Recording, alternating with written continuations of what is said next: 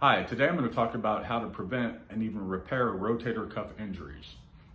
Our shoulders are a complex ball and socket joint. Probably provides the greatest range of motion of any joint in our entire body. When you use a barbell, you're trapped in a two-dimensional plane. Barbell, you're doing this, doing traditional bench presses. Shoulder presses, you're holding a barbell, you're doing this.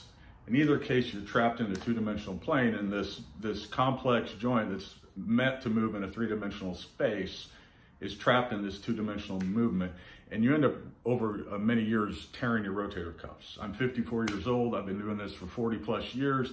I've done a lot of damage to my shoulder. I stopped bench pressing about 10 years ago, and I exclusively use dumbbells because with dumbbells you can move in a three-dimensional space. And shoulder or dumbbell presses too for chest. I'm going to demonstrate how to do a correct shoulder press now.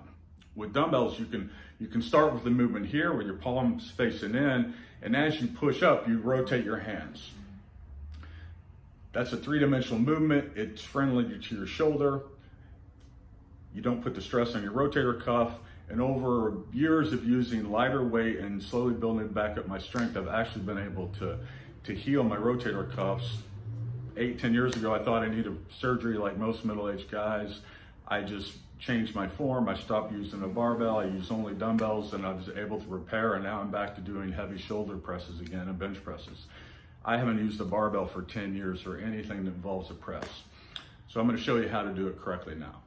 So notice when I do a shoulder press, these are just standard seated dumbbell shoulder presses. When I begin the exercise, my palms are facing in. As I do the press, as I do the exercise, as I push, I rotate the dumbbell. So at the top of the exercise, the dumbbell is rotated and it will be in this position. So I start with palms facing in, palms face out, palms face in, palms face out, palms face in, palms face out, palms in, palms out, palms in, palms out. That's the correct way to execute a dumbbell shoulder press. Stop using a barbell, save your rotator cuff.